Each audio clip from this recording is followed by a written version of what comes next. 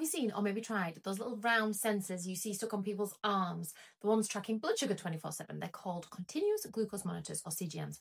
And if you have diabetes, they're amazing.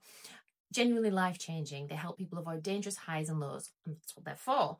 But lately, there has become a bit of a trend for healthy people to wear them because they've heard it might optimize their health or stay in some sort of perfect blood sugar zone. And I get it, it sounds logical. You track your glucose, you learn what foods spike it, and supposedly you'll have more energy, better focus, and maybe prevent disease. But there's actually no good evidence that any of that actually happens. In fact, a new study, from last year, looked at healthy adults wearing CGMs and found no improvement in energy, weight, or overall health. None. And even if there was such a thing as a perfect blood sugar curve, which there isn't, your glucose isn't meant to stay flat all day. It naturally rises after eating and comes back down. That's how your body works. So if you eat a banana or some oats and see a little bump, that's normal. It's the same as your heart rate rising when you walk up a hill, not a sign something's wrong.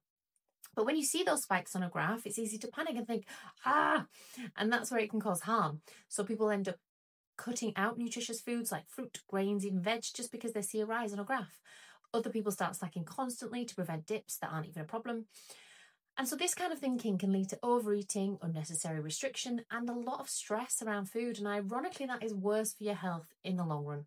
So CGMs are not perfectly accurate as well. They can be off, especially around exercise or sleep. So if you're basing your diet on tiny fluctuations, you might be kind of reacting to dodgy data anyway. I understand the curiosity. We love data. We like feeling in control. But I said this before, not all data is useful. And just because we can measure something doesn't mean we should. For most people, focusing on blood sugar numbers can add anxiety, not insight. And it can detract from the real basics we know works. Proper food, eating, moving, sleeping, rather than spending a ton of money watching some spikes up and down on a graph.